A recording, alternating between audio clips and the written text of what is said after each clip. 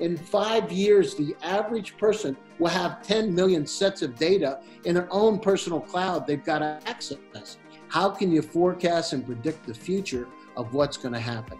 That's really where the opportunity is today, and that's where these startups can make a difference. How much of balance is there between the technology being at the cutting edge and the team or the company being at the point where they have a product to sell? Where is that you come in?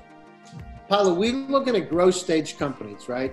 So I want to make sure that they are able to have some sales, that it's real, that they have some product market fit.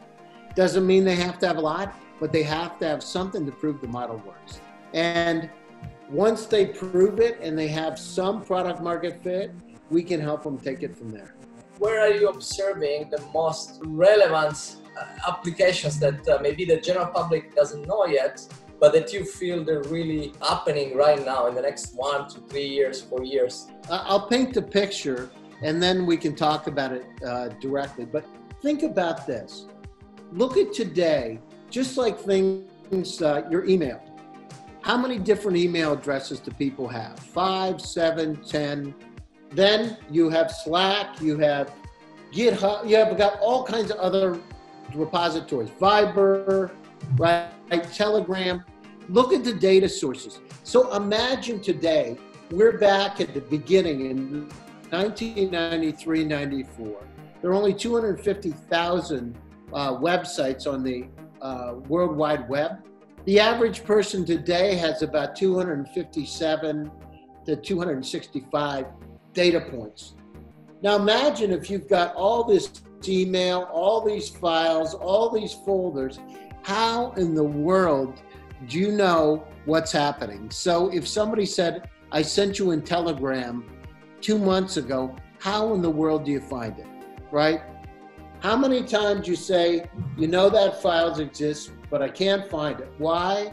I've either forgotten the keywords or forgotten a location. And what do people say? I don't remember getting it, because you've either forgotten or you don't want to act stupid, like all of us, right? That we don't know where it is. So these kind of problems with massive amounts of data, my point is, let's say we've got 257,000 data points ourselves we have to go through. That number, Paolo, is doubling every year. Every year it's doubling. In 5 years, the average person will have 10 million sets of data in their own personal cloud they've got to access. How can you find things? So imagine, this is just one example. The reason is there's so much data coming at us, we can't solve it. Look at driverless cars, right?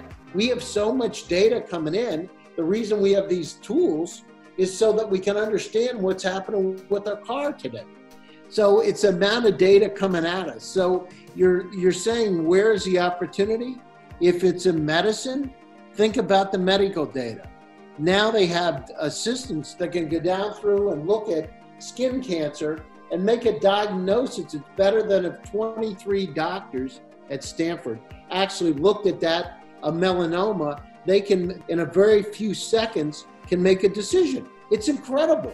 Our lives are changing. So where is it? Medicine, our own personal information, enterprise B2B.